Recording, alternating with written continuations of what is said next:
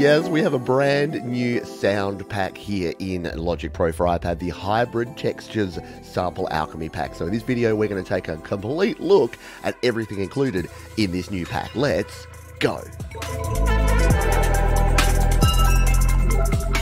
Hi, my name is Pete. Welcome to Studio Live. Today, yes, Logic Pro for iPad got its first big update to version 1.1, and included with that update is this, the Hybrid Textures pack.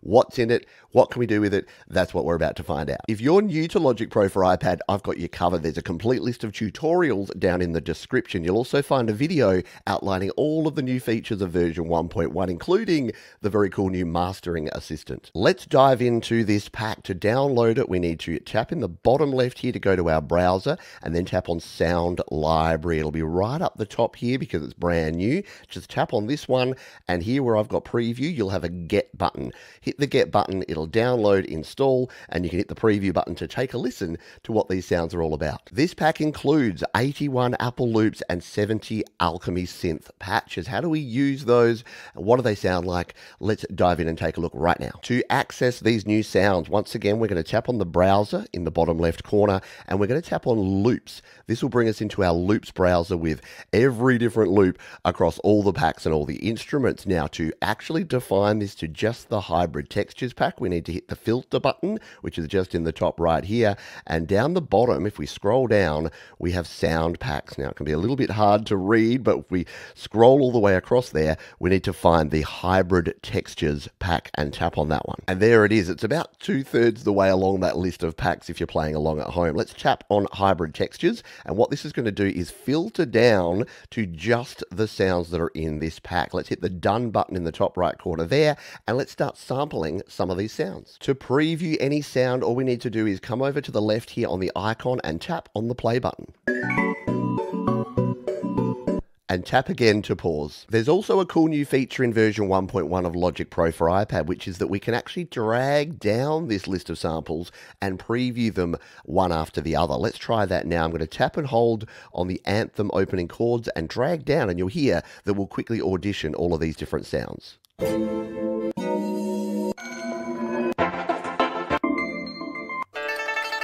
Really great if you're just trying to find exactly the right sound from a whole bunch of different sounds here. You may have noticed we've got 3 different colors and types of icons for these sounds. We've got the green MIDI loop, we've got the purple, which are our sample alchemy, and we've got blue, which are our standard audio files that we can use here in our projects. We can use each of these 3 in a number of different ways, and we're going to show you how to do that now. Let's start with a basic audio loop. So if we grab this storyteller loop, we can preview it by tapping and tapping again. If we want to bring it into our project, we just need to tap and hold and drag it over. And there's 2 places we can drop it. The simplest way to go is just to put it straight in your project, and it's created a loop right there. The other thing we can do with this and any of the others is actually drag and drop it over here on our track header. And when we do that, it gives us the option to use Sample Alchemy, Quick Sampler, or even the Drum Machine Designer to create a sound based on this sample. We'll show you those options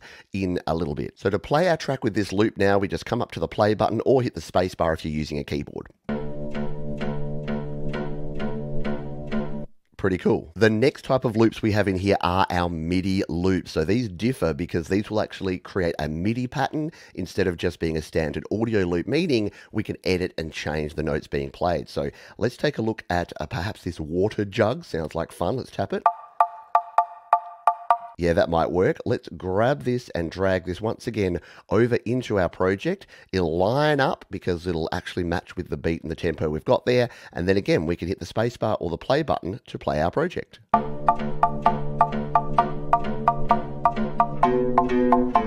Interesting sound. And the cool thing is, as you heard there, it doesn't work kind of in that second half, but because it's a loop, we can grab this, we can drag it, and then we can re-loop it out so that we're just using the first half. The other thing we can do with our loops, which I explained in other videos, you can find a link down in the description, is tap and hold, and then we can edit these. So we can show these in the editor by bringing that up there, or the easier way is with this selected, just hit the editor icon button down below. And now you can see we can edit the notes, the velocity, melody. We can change a whole bunch about each of these loops. There are also some editing features for our audio loops. If you tap on that one, you can edit your audio file in here to chop it up and to change things as you wish. The third and final type of sample we have in here is our sample Alchemy. And again, there are two ways to use this one. So if we wanted this surreal intermission organ, which I'm a little bit in love with, let's just sample it. Too much fun. Let's bring this into our track by tapping, holding, and dragging it over. And once again, just dropping it on a fresh track. And now we've got these three. Will they work together? Probably not. Not at all. Okay, I've adjusted a couple of the loops here just to make it sound a little more cohesive. You'll get to hear what I've done in just a moment. The other way we can use these is to actually drag them onto our track header, which is going to be a lot of fun. So let's just find another sound here. What about this animatronic ballerina? Creepy. So what we can do with these ones is actually tap and hold and drag these across. And this time, instead of creating the loop, we're actually going to tap and drag it onto our track header. Now, there's a few things we can do here. We can use the Sample Alchemy Quick Sampler or Drum Machine Designer. Let's use the Sample Alchemy because this is kind of fun. And what we can now do is play this using our keyboard, so we can actually create our own loops using those sounds. If you want to see behind the scenes and under the hood, we tap on the plugin button here, and there's our Sample Alchemy. If we double tap on here, it's going to open up in its full view. Now, Sample Alchemy is a pretty complicated beast, and it's outside of the scope of this video, but there's other videos linked in the description all about it. So we can make a whole bunch of adjustments to the sound here using all of these settings, and then when we play, it's going to play that sound, and you can play chords as well.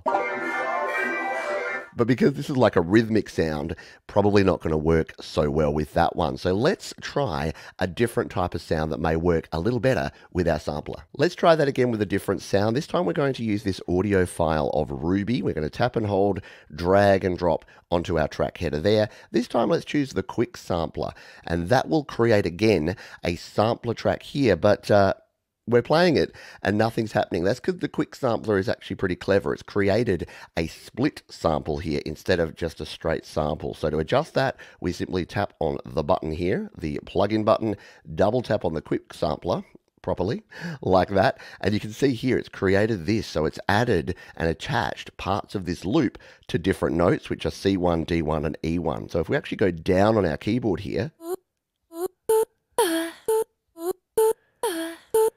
it's playing those three samples just on those three notes, which could be useful for us. But if we just want to use this as a simple sample, we can just hit the classic button here. And now what we can do is as we play any of these notes,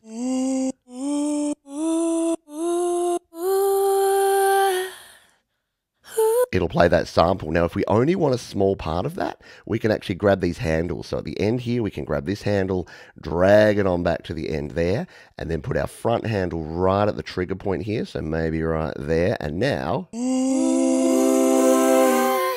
we could just play that. You can make it as short or as long as you want to. So if we wanted it to be like a quicker kind of sample, you can actually bring that closer or further away. So you've got a heap of options here with how we set up the samples in the Quick Sampler. If we want to then play and record it, we hit the record button.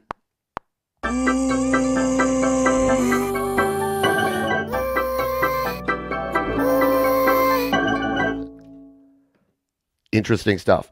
So yeah, not exactly the sort of sounds that we'd work together with this, but this is the great thing. You can mix and match, and we're using sounds just from one pack, but you could use a whole bunch of different packs together here in Logic Pro. And again, if we want to edit this, we tap on it, hit the edit button here, and you can edit these notes because you're playing this sampled sound using MIDI notes, which gives you the ultimate flexibility to be able to edit it after it's been recorded. Now, the final way to use these is not going to be super relevant because these are all melodic loops. Works better with more rhythmic loops, but we can create a drum machine with these. So if we just grab one of these at random and drop it again over here, you can go to Drum Machine Designer, and this is actually going to create you a drum machine track out of all of these samples so that you can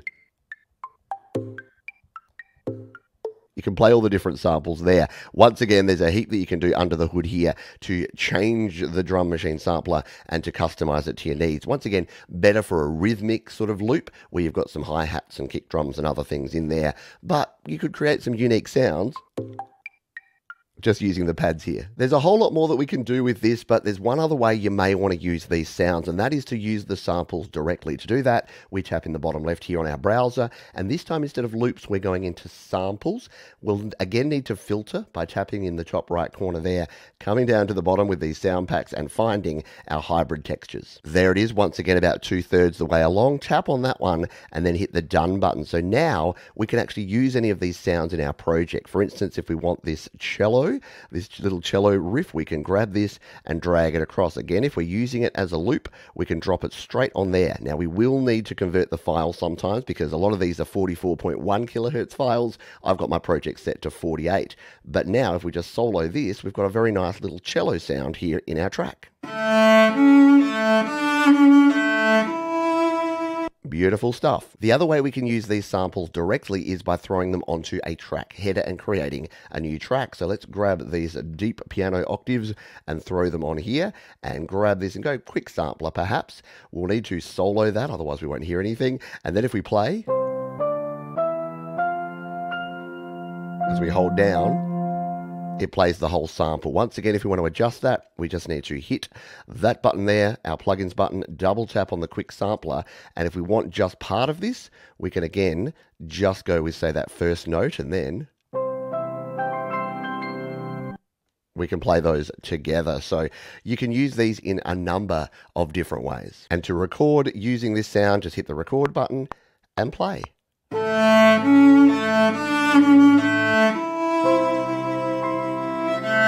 There you have it, the brand new sound library here, Sample Alchemy. Now, this is Logic Pro iPad exclusive. It's not available in GarageBand iOS, unfortunately, because of those Sample Alchemy patches. But if you've got Logic Pro, upgrade to version 1.1, download this pack. I'm looking forward to hearing the cool sounds that you make with it. If you want to learn more about Logic Pro for iPad, check out the complete list of tutorials linked down in the description, and I'll see you next time.